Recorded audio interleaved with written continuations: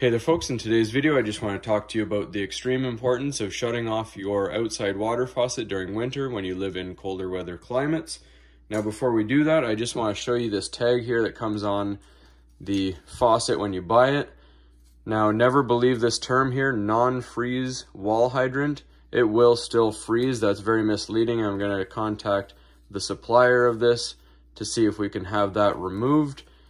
And if we look at the instructions, it may be hard to see on camera, but it says to avoid damage from freezing, detach hose after use, which means the outside faucet here, after you're done with it in the winter, just take your hose off here. It doesn't actually refer to anything shutting off your water inside the house, which you should do. And to show you why it is extremely important, here we have the old faucet that we just took off from our basement. And if you look right here, it's the exact same model. There's the ends of it. You can see the comparison, how much it's swollen. So it actually froze up and swelled, and right there is a nice healthy split. And our solder actually held up quite nicely. I was quite surprised, but it actually blew right there. Now the stopper, we turned on the water on the shutoff valve over here, but the stopper inside of the faucet actually kept the water held back from the split.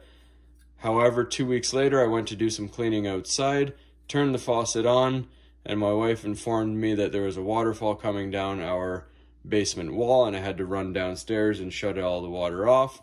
So just make sure, never follow this tag. You can see this is the exact same one, non-freeze wall hydrant.